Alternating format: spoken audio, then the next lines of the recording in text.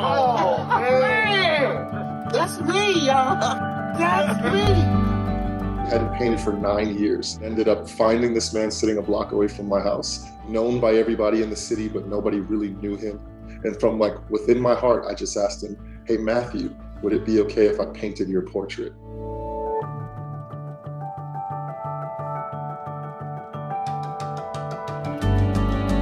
The paintings are extremely dignified. They're full of life, full of color, full of hope, full of joy.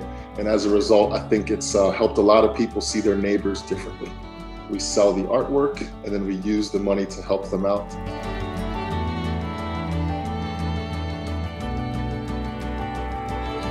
I'm reading about loving people, and I hear my neighbor outside of my window, this man experiencing homelessness. This is my neighbor, and I don't even know his name. I said, we got to change. We got to do this differently.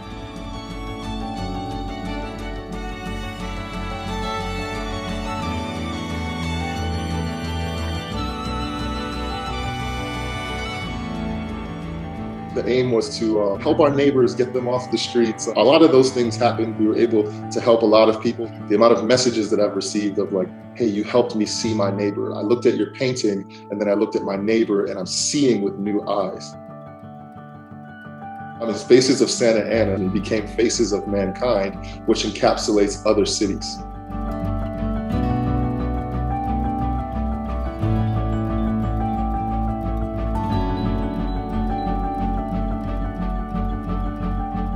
After that first talk, if you're feeling right in your own heart that it's time to ask them to paint their portrait, I always tell people, okay, that's what you should do. If they say yes, ask them questions about their life that would make them smile or make their eyes smile. Take a bunch of photographs back to my studio and paint them. How can I take off my human eyes and see with the eyes of my heart? Getting into all the stories they've told me, all the pains, all the hurts, and then all the hopes and dreams. And my aim is to give them something that they can feel real about. They would look at that and say, that is me.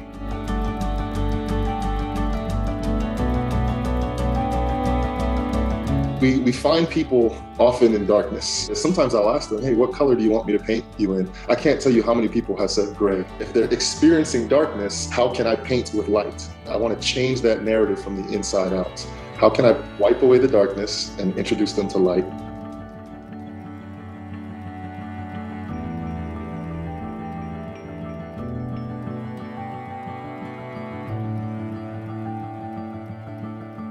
When Kimberly's painting sold, she said, hey, Brian, my daughter's in trouble. She's not able to meet rent this month. Can I use some of the money from my painting to pay my daughter's rent? And she handed the check to her daughter. And that exchange of her giving the check, she's crying and her mom's crying. She said, this is the first time in my life I feel like my mother has been able to help me. And I got to witness that. Everybody bought my painting. You bought it. No. No. Your portraits have sold. Come to find out, they're some of the most generous people, some of the most hospitable people. So many things that I think lead us to our destiny and our purpose are on the other side of fear. If you can break through that fear wall and love, on the other side of that wall, there's something really special for your life.